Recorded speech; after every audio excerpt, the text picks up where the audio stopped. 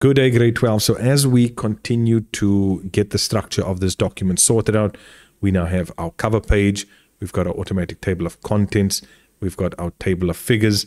And now we want to head over to the last thing that was really required. Well, not last thing, but one of the big things that was required of us. Because look there, under create a report, we've got a cover page, automatic table of contents, automatic table of figures. And now we want to get to the headings. Now, we already have 2 of them.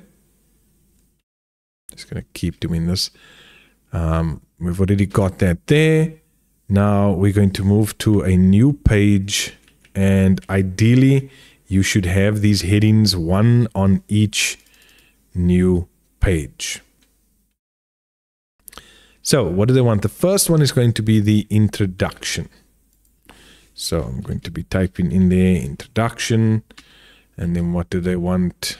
Task definition,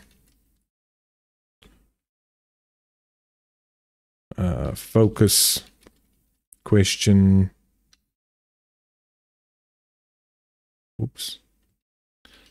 discussion and analysis, findings, conclusion. Whoa. Yeah, that's right. Conclusion, and then bibliography and appendices. Okay, so we've got all our headings there. Now we want them all on a different page.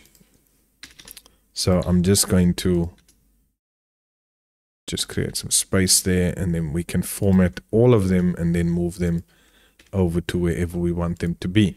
So I'm just going to highlight all of these headings, and I'm just doing this with keeping control down and then left clicking on them.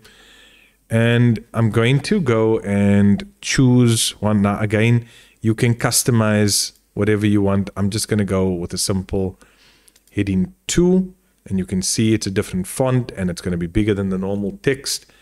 And then literally all I'm going to do is I'm just going to move this down. Like, I mean, that's it to where I want it to be. That's sort of okay there. Focus question on the next page. Discussion and analysis on the next one. Findings on the next one. Conclusion on the next one, and then bibliography and appendices. So now I've got my headings in place, 1 on each page. And again, you might have to add headings as you go along through this, but there we go. And this is why I said some headings will not be here until phase 2 or 3, but those are the provisional headings that I have to have in place. And again, I'm going to my rubric. In phase 1, let's see, I know there was something here. Okay, so there I've got a mark. Why? Because I've got the minimum headings present. Table of contents, figures, introduction. So I can even go and say, okay, well, you know what? I want this for the table of figures as well.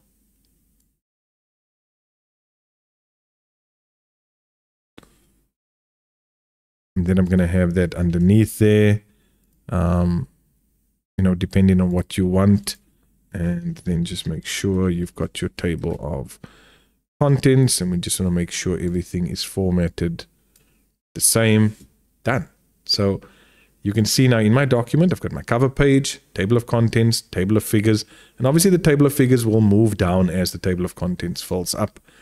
My introduction, task definition, all my headings are in place. So I've got basically my structure now sorted out, and the next thing will be us looking at the topic again as we start to formulate our task definition and focus question.